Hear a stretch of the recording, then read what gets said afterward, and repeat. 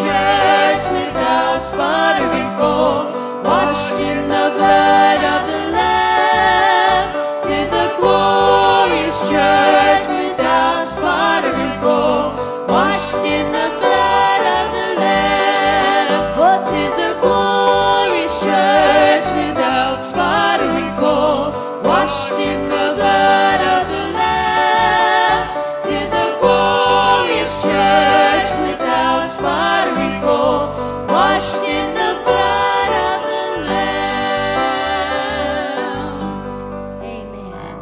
It's good to see you in the house of the Lord tonight. Aren't you glad you're part of that church? Yes. Amen. I'm so thankful to be back in the house of the Lord tonight. Just to be able to be in his presence and to worship him.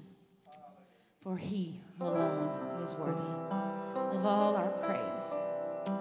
Just join in with us tonight. Let's worship him.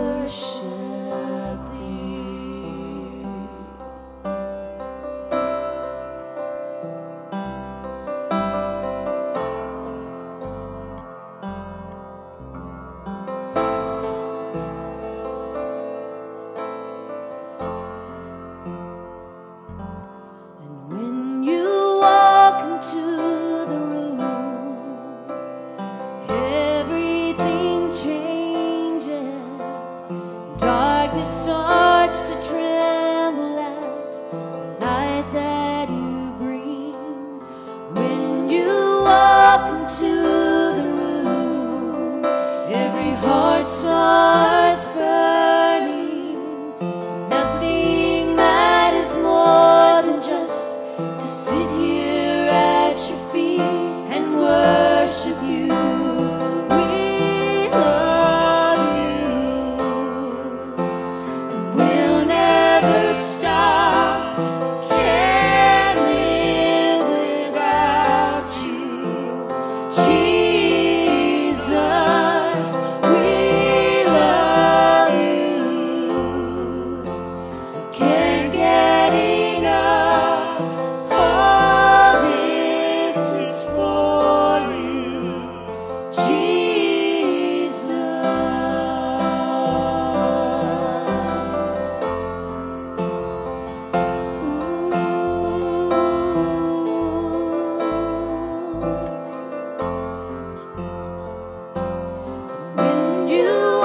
walk into the room, sickness starts to vanish. Every hopeless situation ceases to exist when you walk into the room. The dead begin to rise, 'cause there is resurrection life in all that you do. And we love you, and we'll never stop. Can't live without you, Jesus. We love you. Can't get enough. All this is for you, Jesus.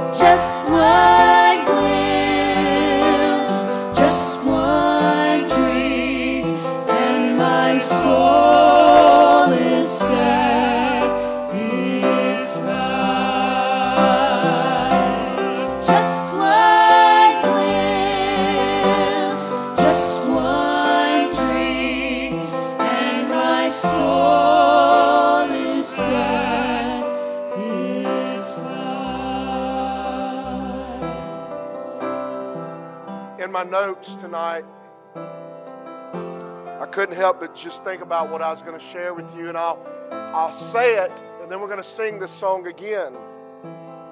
Part of my notes, Christians, we really sing good songs, but we really live a worldly life.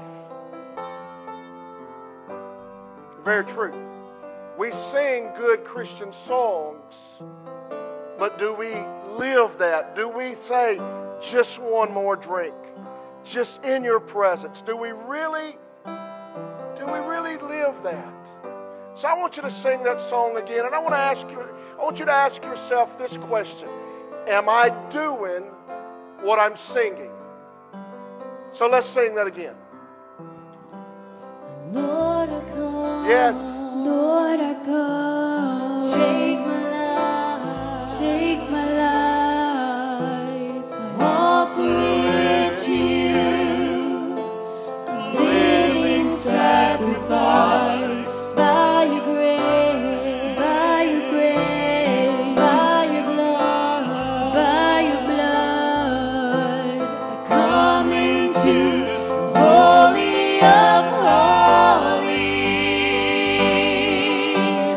All I want to do is dwell in your presence, drink from the well that never runs dry. All I want to see is the light of your glory. Just one glimpse, just one drink, and my soul is satisfied.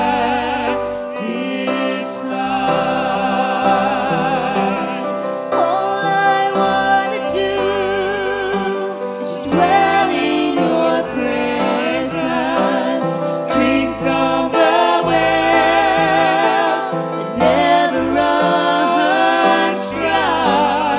All I want to see is the light of your glory. Just one glimpse, just one drink, and my soul is satisfied.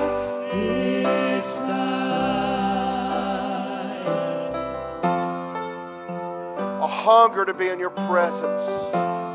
God, it doesn't have to be in the church setting. It can be in a prayer closet at home. It can be at the dining room table. It can be on the back 40 in the field, on the tractor.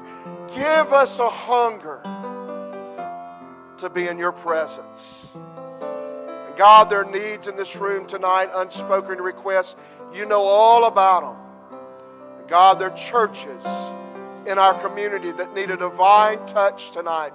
Sickness that has gone through those churches. God, that you would move and you would minister. Father, pray, God, we just hold them up. Lord, that you would be with them in a very special way tonight. And Lord, there are needs, spiritual needs. We stand in the gap tonight, Lord, for that unsaved loved one. For those individuals, God, that are struggling in their relationship with you, God. God, I plead the blood of Jesus tonight. Lord, that you would do a work in hearts and lives. You've not released me today. God, as I stand in the gap for those faces, God, that you would move and you would minister. Lord, you would restore them to you. Father, draw them by the Holy Spirit. And we thank you for this. In thy name we pray. Amen and amen. Amen. You may be seated. Hallelujah. Let me do a little house cleaning or house preparation for next Sunday morning, if I may. We're going to move some more chairs in here in a little more different strategic place. And we're going to put some chairs for just one or two. Some of you tonight are sitting where there's 3, there's 4, and there's 5. This morning, we had about 20 people try to come in and find places. So next Sunday, if you haven't moved forward, I want you to move forward and leave the back empty. And you say, well, that's not my spot. We don't have spots right now. There is no spot. And there will be some other chairs that will move in. This morning, with an exception of about 12 to 15 people, in the last two services, we've had our whole congregation, even have one tonight. Praise the Lord, good to see her. Had one this morning, couple this morning. And it's good that they're coming home. And I praise the Lord for that. But we want to accommodate them. We want to make a very safe area for them. So help us with that next week, and we would appreciate that. Have your Bibles with you tonight. Go back with me to the book of James. James chapter 1, verses 1 through 8. I'm going to be looking at the first 5 verses tonight. James is the type of book that is just kind of, can I just kind of say some things tonight that I thought about? First of all, we sing some really good songs about Jesus, but we really don't live it. And thank you for the songs tonight. I love them. Don't get me wrong, but we talk about how we want God's presence, how close we want to get to God, but we only give God about 45 minutes a week. And so when you start looking at what we're singing compared to what we're doing, it's like looking in a mirror. Oh, here goes James.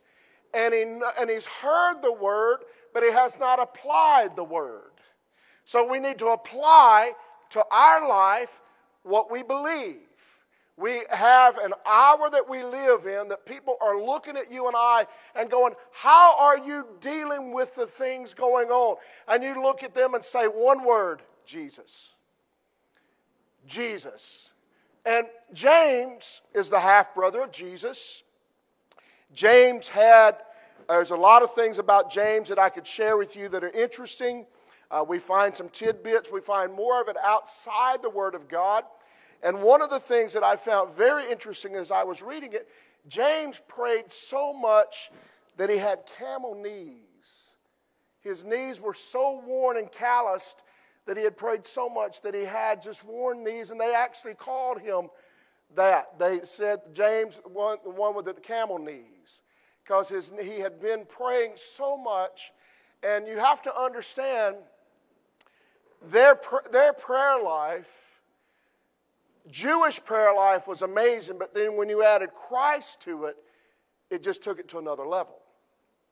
So James writes this, and it's almost, and he's writing it to the Jewish congregation that is scattered. We find that in verse 1. So let me read the first 8 verses again tonight. And again, we're just going to study the top part of it. James, a servant of God, of the Lord Jesus Christ, to the 12 tribes which are scattered abroad, greeting. My brethren, count it all joy when you fall into diverse temptations, knowing this, that the trying of your faith worketh patience. But let patience have her perfect work, that you may be perfect and entire and in wanting nothing. If any of you lack wisdom, let him ask of God, and giveth to all men liberally, upbraideth not, and it shall be given him. But let him ask in faith. So if we ask of wisdom, we have to ask in faith, is what he's saying. Not wavering. So if we're not going to doubt it, again this morning we looked at this. He that wavereth is like a wave of the sea driven from the wind and tossed. For let not that man think that he shall be received anything of the Lord. A double-minded man is unstable in all his ways. A double-minded man is unstable in all his ways. Now let's start back at the top, verse 1. James had a right to say some of the things that he says. But he says it because he is looking at everything that has happened to his life, everything that has happened to the life of Christ. Christ lived. Here's the thing about it. James lived with Jesus. James denied he was the Messiah. James even said he's a little crazy. James was the one that wanted to get him to go back home. But James also was the one that at the crucifixion and at the resurrection, realized he was the anointed one. James had seen the whole picture. James knew what it was to watch his mother suffer, Mary. He knew what it was to go through all those things and turn defeat, according to Pontius Pilate, according to the Rome, according to everybody else, to turn defeat into one of the greatest victories that we still celebrate today, and that's the resurrection of our Savior. So James has a right to write these things. James is looking at it, and he says it from a perspective that he is looking, and he stops and he writes it on a piece of parchment paper. My brethren, count it all joy when you fall into diverse temptations. Amplified Bible puts it like this. Consider it wholly joyful, my brethren, whenever you're enveloped or encounter trials of any sort or fall into various temptations. Now, I'll just go ahead and tell you, that does not sound like Western Christianity to me. It doesn't fit us. That does not feel like us. Can I tell you what Western Christianity would say? My brethren, run. My brethren, weep. My brethren, pray harder. My brethren, there must be sin in your life and not sin in my life. And I count it all joy that I don't have problems and you've got them all. That's how we respond. Matter of fact, brothers and sisters, I'll go ahead and tell you that anytime sickness comes upon any of us, we automatically start asking God for a way out. We start asking God, we go from asking God to a way out to God, what did I do wrong? God, what happened in my life to cause this to happen? What things happened? We forget that it happens to the just and the unjust. We forget those things, but it sounds just like us. But mature people, mature Christians, they look at it and they say, you know what? I'm going to flex the muscles of faith and I'm going to keep on going. Matter of fact, I remember so well telling my wife something very simple, but when I said it, it was so profound. I remember when I was so sick one time, and the original diagnosis, I looked at my wife and I made this very simple statement. Honey, I preached faith my whole life. Now I've got to put the shoes on and literally walk it. And that's how we are. It's real easy to talk about it until it's us. And then we have to put those shoes on. We have to walk through that valley. We have to walk through that dark time. We have to walk through that sickness. We have to walk through that financial bankruptcy. We have to walk through those family problems. Then all at once, the issue of faith is questioned. We start wavering. We start doubting. We start looking all around. And maybe God is looking at you and I tonight and saying, buck up, face it, like a child of the King, and walk through it. Matter of fact, that's just life. Sometimes we just have to deal with things that we just have to move on. So let's look at a few scriptures to see this. Hebrews chapter 5, verse 7 through 9. The only way to walk in a mature way is to walk by faith and not by sight and not by emotions. You understand that? We're sight-oriented people. We're sight-oriented. Peter was sight-oriented on Jesus, but the moment he looked down, he started sinking when he stepped out of the boat and was walking on the water. He stepped out in faith and he looked on the author and the finisher of his faith, and the moment he looked down, he started sinking. Very simple illustration. We understand that. But let's look at the scriptures. Hebrews chapter 5, verse 7 through 9. Who in the days of his flesh, now we're talking about Jesus, when he had offered up prayers and supplications with strong crying and tears unto him that was able to save him from death, and was heard in that he feared. How many of you remember that Jesus cried, Father, if it thy will, let this cup pass from me? Though he were the Son, look what happened next. Yet learned he obedience by the things which, what happened? He had to go through. Which the things that he suffered. Can I go ahead and tell you? He prayed, God, if it possible, let it pass. Not my will, but thy will be done. But by obedience, he had to go ahead and suffer. Jesus had to go through this. The Bible says, yet learned he obedience by the things which he suffered.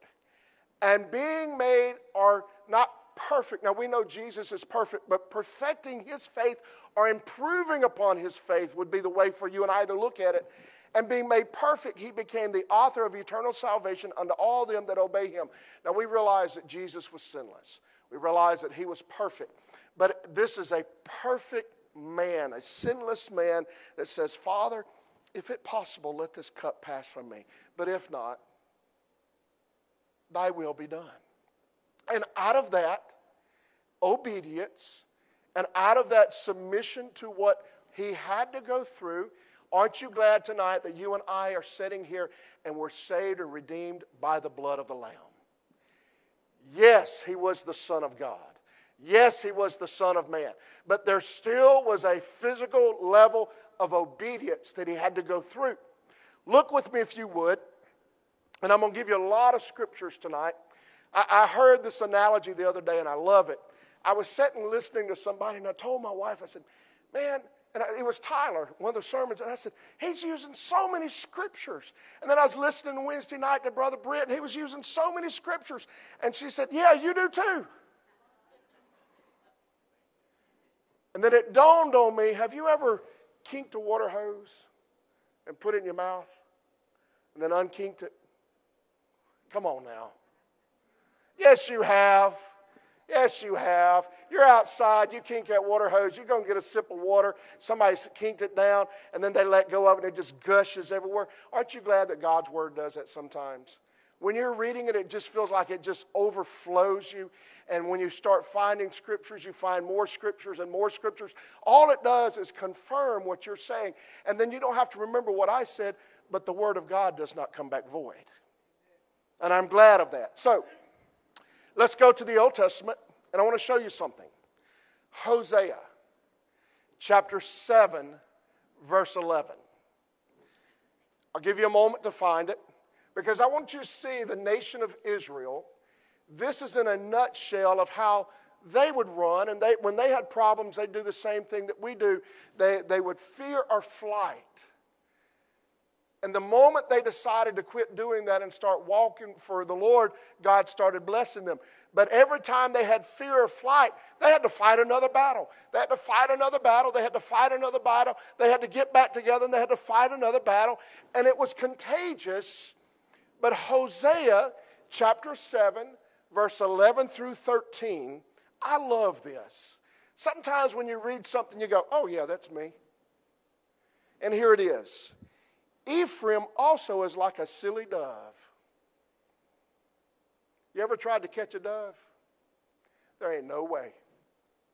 We got birds in our backyard, and I can walk up on a lot of the birds, a lot of the other ones, but you get close to a dove, and they're gone. Ephraim also is like a silly dove without heart. They call to Egypt, they go to Israel, and when they shall go, I will spread my net upon them. I will bring them down as the fowls of the heaven. I will chastise them as their congregation hath heard. Woe unto them, for they have fled from me. Destruction unto them, because they have transgressed against me. Though I have redeemed them, yet they have spoken lies against me. Now, I don't know about you, but that just fits me perfect. When trouble comes, it's fear or flight. When trouble comes, I run back to Egypt. I run to my enemies. And the last place I run to is God. You say, you don't run to your enemies. Yes, we do. We run to CNN. We run to Fox News. We run to the things of the world. Some of you looked at me like, you got to be kidding. You run to your enemies. Let me ask you this question. Last time you was diagnosed, what was the first thing you do? Did you go to the Bible or did you go Google? You understand? We Google it. Well, I got diagnosed. I ran to my enemy to see what my enemy said, and my enemy says, you're dying. And then I run to the Bible, and the Bible says that you may have life and have it more abundantly. So I lay the Bible back down, and I go back to my enemy. I got 30 days to live. You understand? This is what the nation of Israel did. They said they ran back, wanted to go back to Egypt. They wanted to go back to the enemies. And he says, why didn't they come to me? And I threw a net out and captured them. Or let me put it in a way you can understand it. I created a way that they had nowhere to go but come back to me. Every way they went, I put a stumbling block there, and God has put roadblocks up for you and I so many different times, trying to get our attention that we'll come back to Him. I'm so glad that God put roadblocks up for me.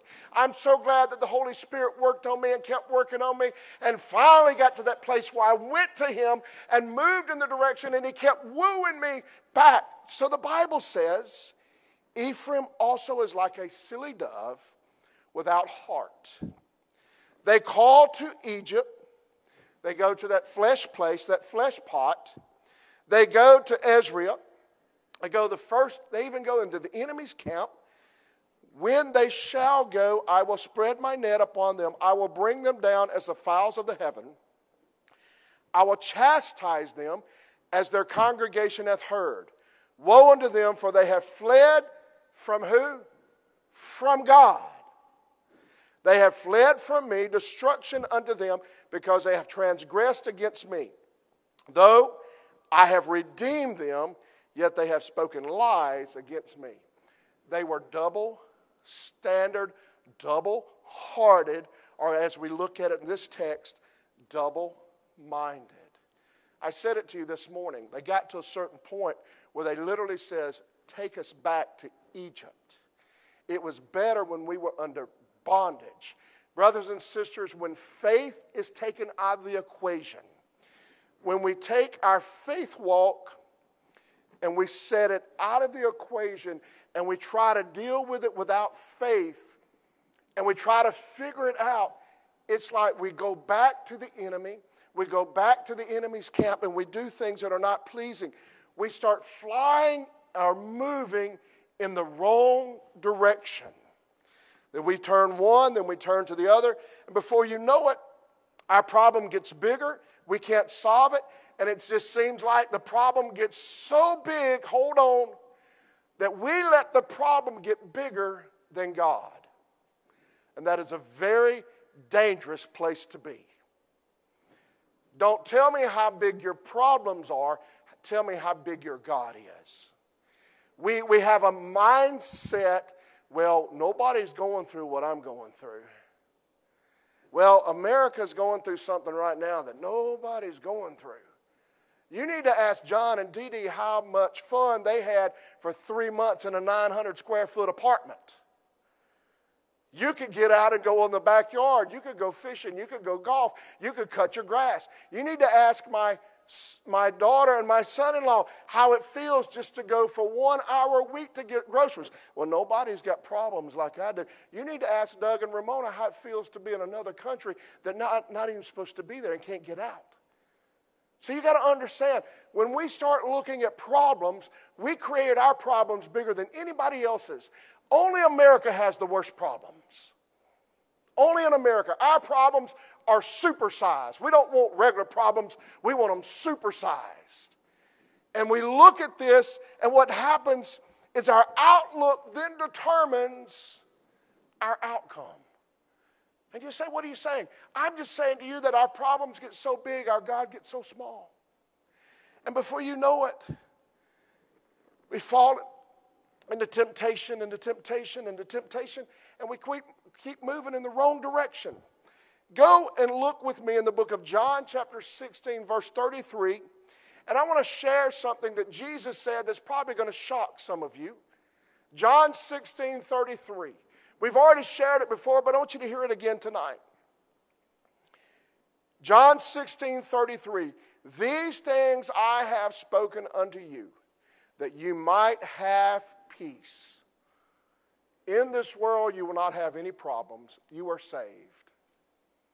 You are a Christian, and everything's rosy. Once you accept Jesus Christ as your personal Savior, you're not going to have any problems. You're going to be immune to problems. No. In the world, you shall have tribulation. But be of good cheer, I overcame it. You will have problems. You will have trials. You will have tribulations. But be of good cheer, I have overcome the world. Now, who is the author of the world right now? Satan. I want you to understand that. He is the prince and the power of the air right now. And Jesus looks at you and I and says, you're going to have problems. Satan is out to steal, kill, and destroy.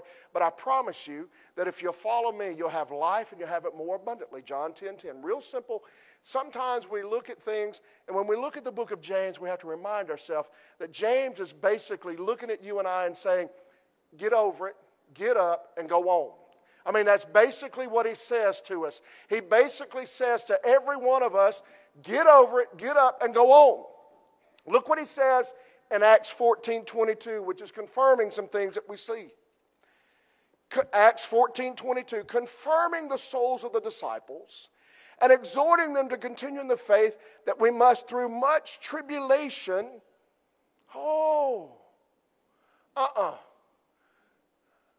I need a new interpretation of the scripture. Through much tribulation, enter into the kingdom of God. We've had it so good for so long that we don't know what it is to have a bad time. Did anybody in this room have to walk 5 miles to come to church today? Did anybody have to skip a meal and choose to either eat a meal or walk 5 miles to come to church today? Do you know in third world countries they'll choose not to eat to go serve God? Confirming the souls of the disciples and exhorting them to continue in the faith that we must through much tribulation enter into the kingdom of God. We are God's scattered people. We've been grafted into the vine. We're not His sheltered people. Do you hear me?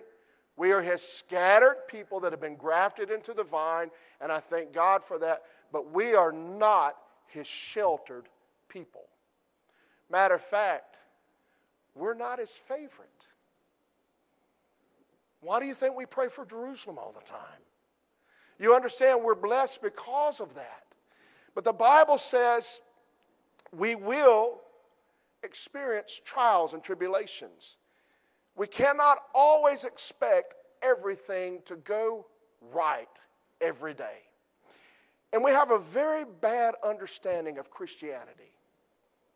And I'm going to be very transparent with you. We look at people that are not having problems and we automatically think that their spiritual life is better than ours. That's wrong. Can I shock you and turn that upside down? Maybe your faith is stronger than theirs because you're handling a lot more than they have and you haven't walked away from God. Uh-oh. That's a wake-up call. See, it's all in how you look at it. Maybe your faith is a little stronger because you're handling those things and you're not walking away from God. And on the other hand, if they were going through the same things, could they handle it? Now, that's between them and God. But I'm just telling you, we have the wrong concept that if we look at somebody and they're not going through anything and they're matter of fact, can I shock you? This is not a room full of perfect people. Okay, this is a reality. This is reality of the book of James. We're not a perfect people. We don't have a perfect home. We don't have perfect marriages. And we don't have perfect children or grandchildren in spite of what we think. We have problems. And if I were to ask you tonight, every one of you would stand up and say, I have a problem, I have a problem, I have a problem, I have a problem. And most of you would be sitting there and go, I didn't know that. I didn't know you were dealing with that. I didn't know that was going on in your life. I didn't know that that was a problem in your physical body. And but how we perceive is we look at them on the outside and go, man, everything's great. And so when we come down to the altar to pray, we pray this very simple prayer. God, I want my relationship like pastors. He don't have problems. I want like this person, that person. They don't have problems. And that person sitting on the back row, when you go down front, go, God, if I only had her problems, I'd be so much better off. But there's a mindset. And this is what James does throughout the whole gospel. If you go back and read it, he just kind of punches you in the face in very short little moments and says, get over it, get over it, get over it, get over it. This is reality. You've got to walk in joy. You may be scattered. You may be persecuted. You may be the 12 tribes of Israel. You may have scattered after Stephen was stoned, but get over it. There's a plan. There's a purpose. God's going to take care of you. And he says the same thing to us. Some trials simply come because we're human. Matter of fact, my dad used to say it like that. Son, that's just life. Some trials come because we bring them on full blown. And we cannot blame anybody but me. Then some trials happen, and like we're dealing with now, it happens with everybody, and it's no respecter of persons nowhere. Nowhere. Here's what I love, and I'll say this and kind of move on. I'm not going to get sick because I do this, I do that, I do that. That don't fly. I love what I was told right before church. When it's your time to go, it's your time to go. I know of a pastor today that last night went to bed expecting to preach this morning, and about 2 hours later, he was in the presence of the Lord. He did not have any sickness. He did not have any side effects, nothing going in his life. And if I were to name his name, you'd say, oh, I've heard that name. Nothing happening in his life. He laid down. He kissed his kids goodnight. He laid in the bed. And guess what happened? His heart quit. When it was his time to go, it was his time to go. You got to understand, there are things in life that are going to happen. And you say, well, Pastor, our mindset immediately goes, well, what's the reason? Can't we just give it to God? Can't we sometimes just let God have it? And trust God and not let our faith waver, not doubt, not fear, not have doubting minds, double-minded about stuff. Can't we just say, God, you're in complete control, you're sovereign, you're just, you're merciful. 1 Peter 4:12 and 13. How many of you have ever said that what's going on in your life right now is really strange? Good. You join a good crowd. 1 Peter 4:12 and 13. Beloved, think it not strange concerning the fiery trial which is to try you, as though some strange thing that happened unto you. There is nothing new under the sun. It has happened to somebody else before. But when it happens to us, it's never happened to anybody else. But rejoice insomuch as you're partakers of Christ's sufferings, that when his glory shall be revealed, you may be glad also with exceeding joy. Did you hear what he just said? But some strange thing is happening. There's a fiery trial. And then all at once he says, but rejoice insomuch as you're partakers of Christ's sufferings, that when his glory shall be revealed, you may be glad also with exceeding joy. Satan fights against me. The world fights against me. Battles of life are going to come. Go back to the book of James, chapter 1. James chapter 1, verse 2.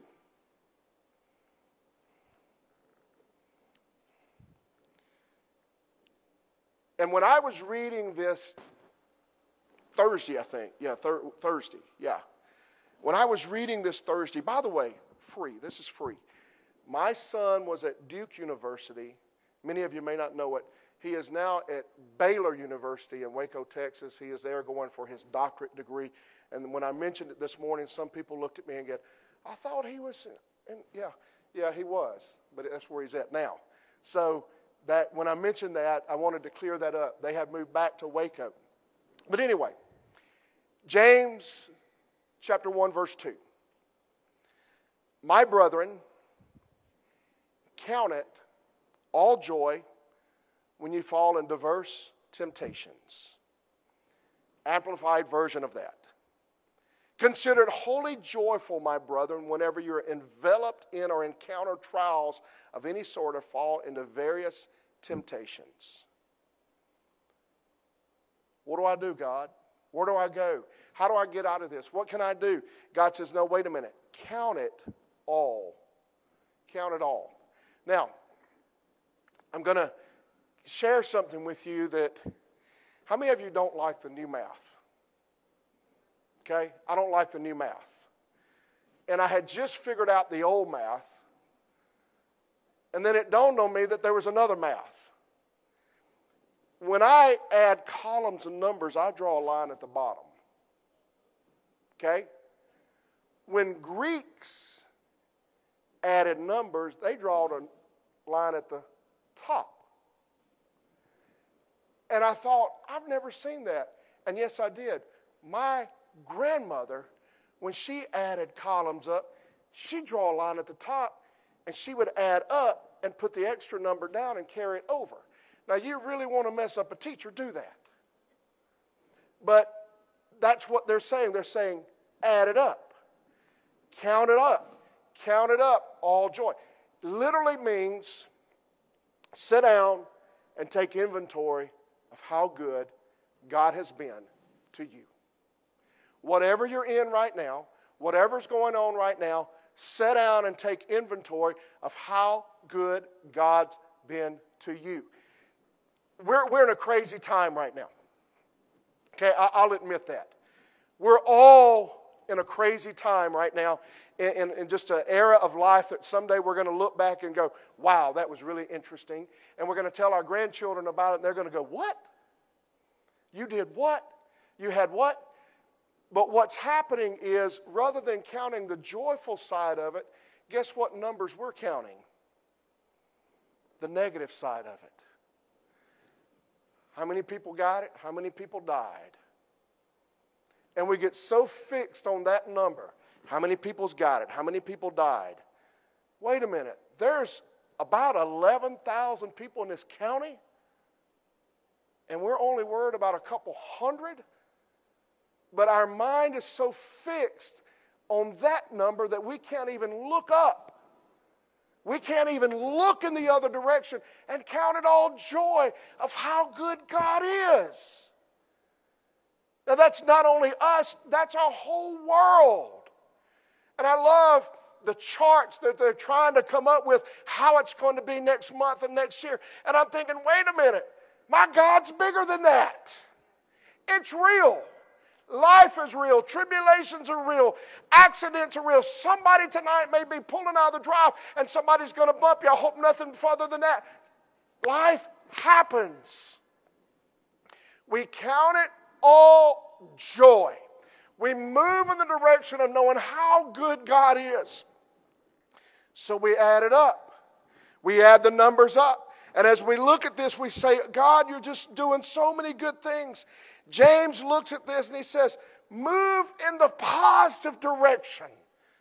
And then he's going to give us some analogies of it. And I want to show these to you real quick, because we find this, that Jesus said this in the book of Matthew and also in the book of Luke. Matthew 5, 10 and 11.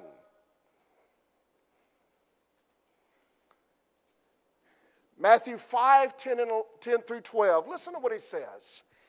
Blessed are they which are persecuted for righteousness' sake. For theirs, count it up, is the kingdom of what? Heaven. When you and I are being persecuted, or anybody is being persecuted, we always look this way. Or we always look down. He literally is saying to them, when everybody is persecuted, when persecution is going on, count it all joy. Look up. Look a little further. Blessed are they which are persecuted for righteousness' sakes, for theirs is the kingdom of heaven. Blessed are you when men shall revile you, persecute you, shall all manner of evil against you falsely for my sake. Rejoice and be exceeding glad, for great is what? Your reward in heaven. We're more worried about the temporary, the temporal, where we're at right now than what's past this. Francis Chan probably had the best illustration of this that I have ever seen, and I should have done it tonight. He had a long rope that he brought into a sanctuary, and he brought one little piece of it up to the altar, and the rest of it, he taped that one little piece, and the rest of the rope just went all around the sanctuary, and he said, this is your life. This is the vapor. The rest of this is eternity. And it's true. We get so caught up in the moment that we forget what's beyond it. We have to count it up. We have to look up. We have to have the blessed hope. We have to have the peace that passes all understanding. So he says, rejoice and be exceeding glad, for great is reward in heaven. For so persecuted they the prophets which were before you. Now guess where the prophets are at? They're in heaven. Luke 6, 22, 23. Luke 6, 22, 23. Blessed are you when men shall hate you. Oh, that one we don't like that one. Blessed are you when men shall hate you, and when they shall separate you from their company, and shall reproach you and cast out your name as evil for the Son of Man's sake. He says, you're blessed when people separate from you, they don't want to be around you, and if you'll count it up, they're not doing it because of you, but they're doing it for my name's sake. They're doing it because you're following me. Rejoice ye in that day and leap for joy, for behold, your reward is greater were in heaven. For in the like manner did their fathers unto the prophets. Do you realize that they stoned the prophets? Do you realize that they ran Jesus out of the town?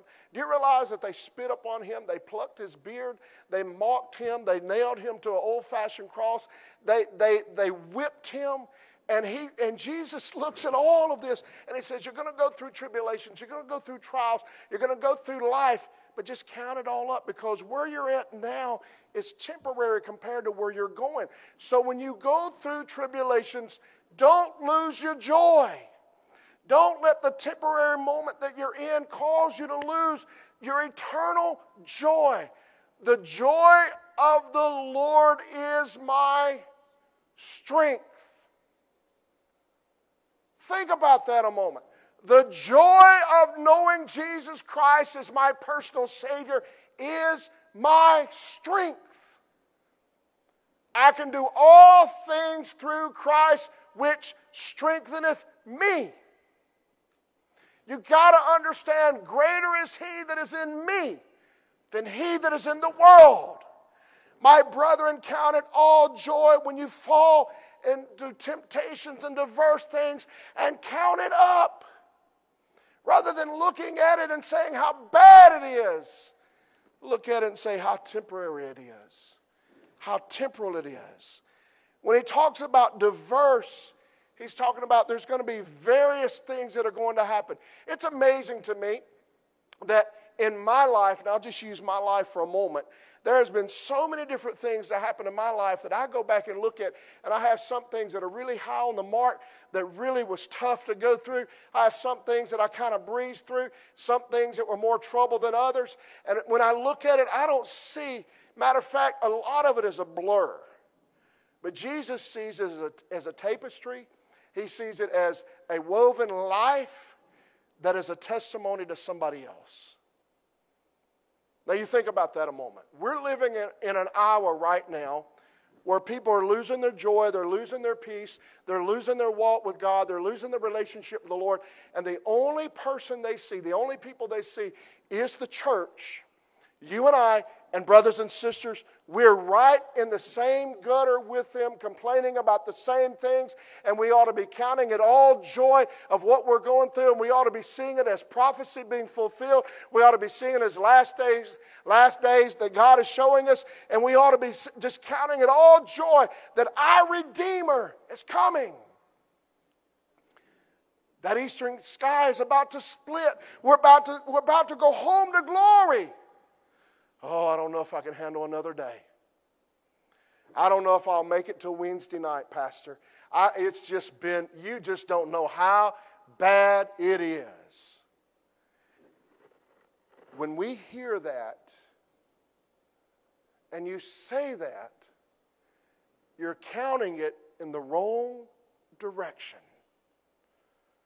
I love this one. Well, I hadn't been able to get out and do anything for 4 months. My mother said that to me the other day. I said, Mom, how old are you? And she said, she's way up there. And I said, so you're telling me for the last 4 months you haven't been able to do a whole much. How much have you done prior to that? You understand? We're more worried about what's happening right now than how good God's been to us and how good God's going to be to us. We're so caught up in the moment, and we're so double-minded, and we're so double-mouthed, and we're so double-souled about this. And God is looking at you and I and going, wait a minute. I have blessed you. But I love this. We're like a dove that gets scared. And we start looking at all the other answers except for God. God says, wait a minute. I've been here all alone. 1 Peter 1:6-9. We've used this scripture a few different times in the last couple of weeks. So I want to just kind of read the part of it and just move on. 1 Peter chapter 1, verse 6. Let me just read verse 6, and you go back and read the rest of it. Wherein you greatly rejoice, though now for a season. Oh, by the way, Solomon said there were seasons in life. Time to plant, time to pluck, time to harvest, time to cry, time to laugh. There are seasons. Oh, God put seasons in us. He put harvest seasons. He put the moon. He put the sun. There's seasons. This is a season in life. This too shall pass. This too shall pass. But brothers and sisters, don't get so caught up in it that you don't realize how good God's been. Wherein also you greatly rejoice, though now for a season, if need be, you're in heaviness through manifold temptations, that the trial of your faith, being much more precious than of gold that perish, though it be tried with fire, might be found unto praise and honor and glory unto the appearing of Jesus Christ. When we talk about temptations and we talk about trials, we have to go back. And I want you to go back to the book of James, chapter 1.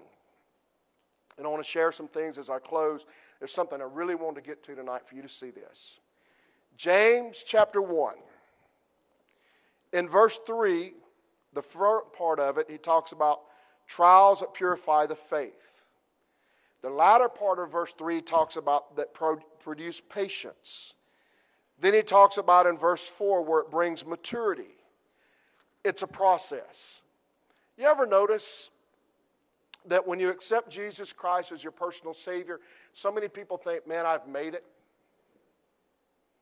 You've just begun. It is a new life in Christ Jesus. You are a new creation in Christ Jesus. That's why they call it the new birth. You learn to take the word by the milk. Then you learn to take the word by the meat. Then you learn that from faith grows another level, and then it grows another level, and then it continues to grow. But so many times, so many of us just stay right there.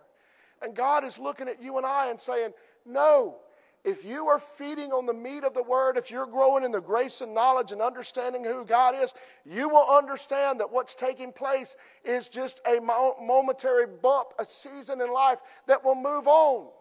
But we find this. Go to the book of Romans, chapter 5, verse 3 through 5, and let me give you another analogy of it. Romans 5, 3 through 5. And not only so, but we glory in tribulations also, knowing that tribulation worketh or bringeth patience. Patience will then bring experience. You ever noticed in a spiritual setting, you have this one person that life is so hard and they can't get over it and they just can't move to the next level. And then you have that other person that looks at them and goes, you know what? I've been through something similar to that, but God never failed me, and let me tell you where God's got me at now.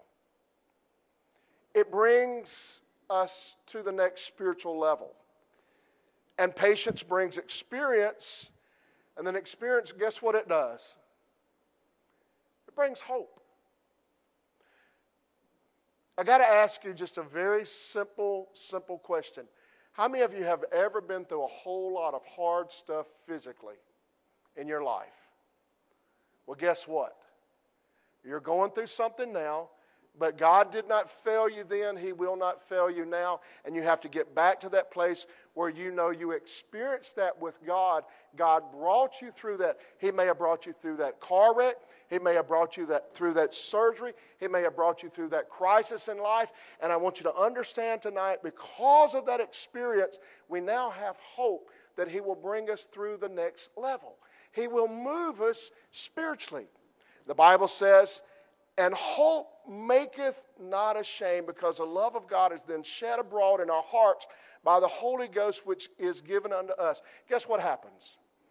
When you have peace and hope, and you have the peace that passes all understanding, and you understand the blessed hope, and you're in a conversation with somebody, and they're starting to add the numbers, and they're going down, and they're talking about how many people are sick, how many people are dying, and what all's taking place, you look at them and go, my God's greater than that. I mean, you just look at it from a totally different perspective, and you look at them and go, but let me tell you how many's got over it.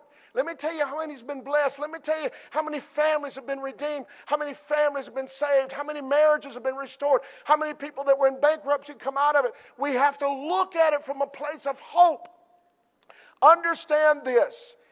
There is nothing that can conquer Jesus Christ. He conquered death, hell, and the grave. He conquered it. Death cannot exist in front of Him. He speaks life over it. But we're not speaking life in a situation right now. We're not. The final product is a beautiful, beautiful thing of the Lord understanding who we are. Let me share three more scriptures and I'll stop. Hebrews 12, 1 and 2. Before you look at Hebrews 12, 1 and 2, I just want you to look around in the room. Just look around. James, so good to see you. Jeanette, so good. I mean, just so Michelle. I mean, man, there are victories. Gail, Jack, Elizabeth, there are victories all in this room. Now, I want you to look at the scripture, Hebrews 12, 1 and 2. Now, I want you to understand that in heaven, there have been prophets, priests, and kings, and there have been individuals that walked through faith and have dealt with it. We have family members. We have all, and I'm trying to personalize this just a moment. Hear me out. Wherefore, seeing we're also compassed about with so great a cloud of witnesses. Witnesses in heaven, witnesses in our families, our grandparents, our ancestors, and we have witnesses here around us that have gone through things, and I'm making it very simple for you and I. Wherefore, seeing we're also compassed about so great a cloud of witnesses, let us lay aside every weight and the sin which doth so easily beset us, and let us run with patience the race that is set before us. If Jesus made it, I can make it. If Peter made it, I can make it. If John the Baptist made it, I can make it. If Luke made it, I can make it. Can I just personalize it? If my grandma made it, my grandpa made it, I can make it. If my great-grandpa made it, I can make it. If that great author that I've read that talked about faith and lived it out can make it, I can make it. There are witnesses that are cheering us on and saying, we went through worse. More troubles and trials and tribulations, but we counted it up rather than counting the cost. We talked about how good God is. Looking unto Jesus, the author and the finisher of our faith, who for the joy that was set before him endured the cross, despising the shame, and sat down at the right hand of the throne of God. One last thing that I want to share with you. And while you're turning back to James chapter 1, verse 5, let me remind you of something that Job said. Job said in Job 23:10, but he knoweth the way that I take, and when he hath tried me, I shall come forth as gold. He knows exactly where you're at tonight in whatever situation you're in. He knows exactly what you're going through, Melissa. James 1:5. I'll close with this very quickly, but I do want to cover this. If, or the Greek word that actually ought to be sitting there, since any of you lack wisdom, let him ask of God that giveth to all men liberally and upbraideth not, and it shall be given him. God's wisdom is available for you and I. Now let me make some very simple analogies here and not use the scriptures if you'll give me permission. When they went to build the tabernacle in the wilderness, God gave men wisdom to build it, to fit together. That wisdom was from the Holy Spirit. I want you to understand that. When God gave no other plans to build the ark for the saving of humanity at that time, that wisdom was imparted on him from the Holy Spirit. Throughout the Gospels, and I can take you by scriptures in many different places, even in the building of the temple, even in building the furnishings, when men were separated and God gave them very specific instructions, and when they all come together, it fit perfect. That cannot be anything but the Holy Spirit. That is the wisdom that the Holy Spirit wants to give. James says, in James chapter 1, verse 5, since any of you lack wisdom, can I just go ahead and tell you, I need a lot of spiritual wisdom. I don't know how many times I have prayed this prayer. And I remember very specifically praying, and I have been with individuals, and we were in the hospitals with doctors, and we have individuals going on, and I would pray, God, lay it on that doctor's heart, lay it on that nurse's heart to go back and double check that, or to rethink that, or for their mind to be clear, and give them wisdom that can only come from you. I don't know about you, but there have been many times in my life that I have needed wisdom for a very quick moment. Matter of fact, Jesus told the disciples, don't worry about what you've got to say. When you need to say it, I will teach you and I will speak on your behalf, and I'll speak with wisdom and authority. What are you saying, Pastor? I want you to look at this. I want you to understand, if you lack wisdom, let him ask of God that giveth to all men liberally. How many of you realize that Jesus has the Holy Spirit, and it's a gift that he wants to give every one of us? He wants to give this to us. It's not something that he is bribing us, and he gives us to an overflow. You and I need to be operating and moving in the Spirit, and we need to be asking God to give us direction. In Matthew, God gave good things. In Luke, God gives the Holy Spirit. And in James, James says, God gives wisdom. And then 1 Corinthians chapter 12, verse 7 through 11. For the manifestation of the Spirit is given to every man to profit who? Withal. For to one is given by the Spirit the word of, guess what? Wisdom. When was the last time, now I'm talking about being double-minded, I'm talking about all the chaos that's going on, I'm talking about how we're counting it down rather than counting it up, I'm talking about all the trials and tribulations, and we're in the middle of all this. When was the last time you just stopped and you said, Holy Spirit, I cannot do this without you. I cannot walk out of my house today without you guiding and directing me. Holy Spirit, I cannot deal with the crisis that's going on in my family without you. When was the last time? See, we're double-minded. We're two-souled, and we're trying to figure it out over here, and we fly like a dove, and we run, and the enemy jumps on us, and I love how God does. God just keeps bringing us back, and we keep quenching the Spirit, and He keeps bringing us back, and we keep quenching the Spirit, and He keeps bringing us back because He loves us. And He says, if you'll ask of me wisdom, I'll give it to you. I won't hold any back. And I got to ask you as we close, when was the last time that you asked the Holy Spirit to give you direction in what you're facing today? Let me give you a simple analogy. I don't know if we need plexiglass. I don't know if we need PPEs. I don't know if we need money. I don't know if we're going to get grants. I don't know if we're going to get loans. I don't know if I got the shots. I don't know if I got the pills. I don't know if I got this. When was the last time? I don't know if I've talked to the Holy Spirit first. You understand? That's why we're so double-minded. We're feeding the flesh side, and we're quenching the Spirit side.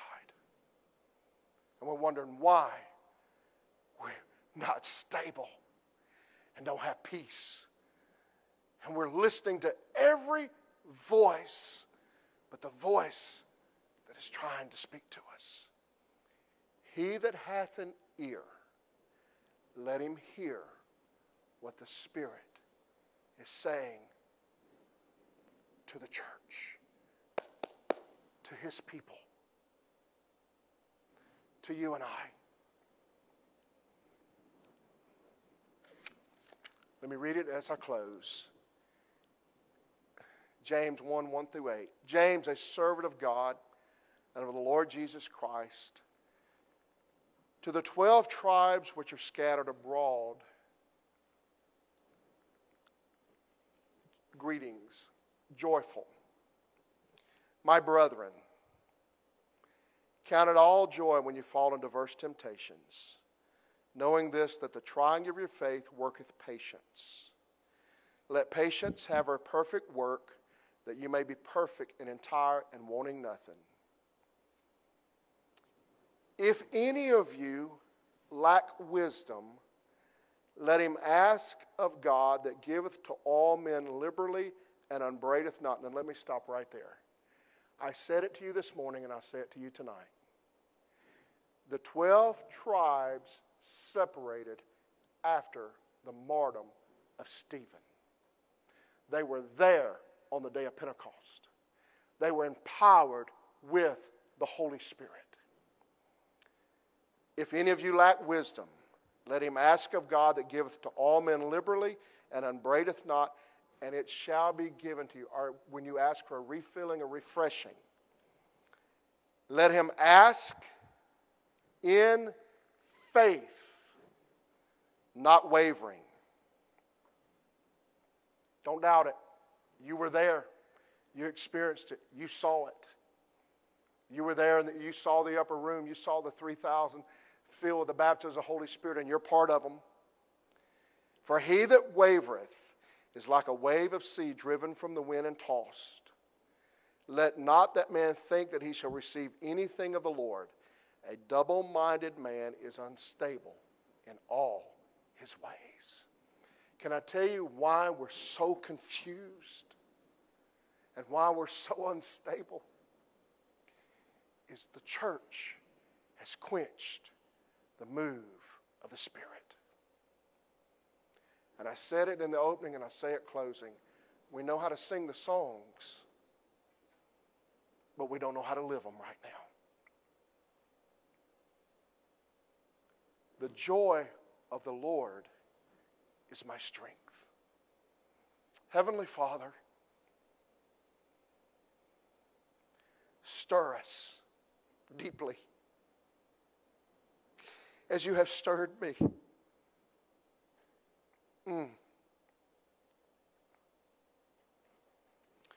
I have quenched the moving of the Holy Spirit. I've not asked for guidance and direction and comfort of the Holy Spirit. You told me that you would not leave us comfortless. You would not leave us as an orphan child out lost, but that's exactly how we feel right now.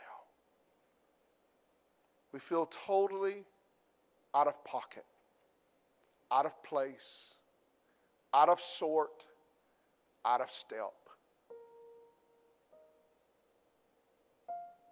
But you are here.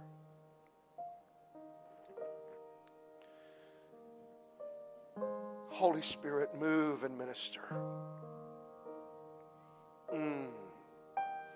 Heads bowed and eyes closed right where you're sitting. And I got to ask you a very simple question. Did you give it to the Holy Spirit to begin with? Or did you get so double-minded, so caught up in trying to figure it out, trying to put the puzzle together, seeing the trials and tribulations and it all going in all different directions? But when was the last time that you welcomed the Holy Spirit?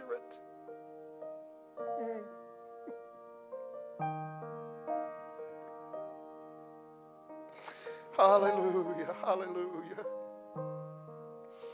Oh, Jesus. Thank you, Jesus. Thank you, Lord. Holy Spirit, you are welcome in this place. You are welcome to tabernacle right here, right now. Heads bowed and eyes closed. We admit to you that we have quenched your Spirit.